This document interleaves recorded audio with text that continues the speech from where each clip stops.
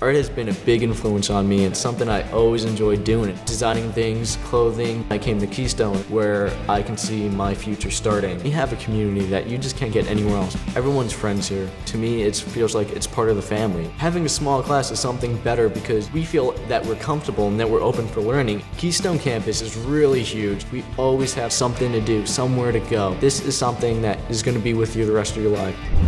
Keystone College. Create your own story.